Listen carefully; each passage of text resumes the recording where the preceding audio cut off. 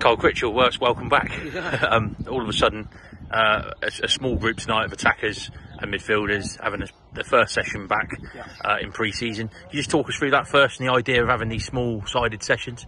Yeah, I think a lot of the lads were really eager to get going, and so was I. So we've just talked about doing really specific targeted sessions based upon positional play and you know how we want to move forward with next year. So we've got obviously Josh doing a warm-up now, and yeah, so the lads are raring to go. I think we've got in 5 tonight, and could have been 9 or 10, but a couple pulled out, but that's okay because we're really early, and yeah, just excited to be back on the pitch and get going. Yeah, and 2 newbies today announced. Elliot coming in, and so too Sam Gadsby. Both young, talented players with a future in the game if they want it as well, and fit the ethos for this club, don't they?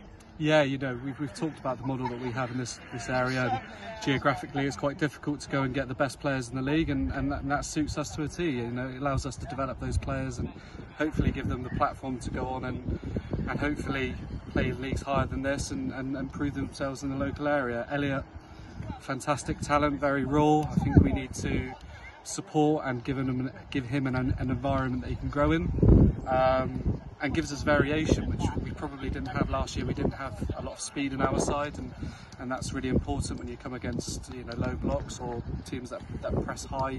It's quite nice to have that difference. And with Sam, you know, what can I say? He's 16. He's an absolute monster, and he's got a huge future in the game. And we've got to handle him with care, and hopefully we give him enough opportunities where he can grow and hopefully become a mainstay on our side. And another one that I would hope within a couple of years would surpass us and hopefully go on and achieve whatever he wants to in football. Yeah, and in terms of this pre-season campaign now starting out, can you just talk us through how it will ramp up over time over the next few weeks? Yeah, I think these are generalised sessions. Like I said, we're doing targeted stuff. I'm not going to get them in and start running them this early. You know, that they haven't really had the chance to recover and allow their bodies to have that break.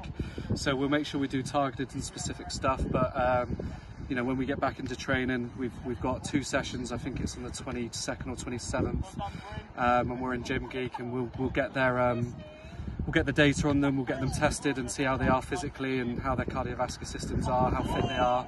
And then we'll retest them at the end of pre-season to make sure that we've done the work that we should have done. Okay, Carl, thank you very much. Cheers, Chris.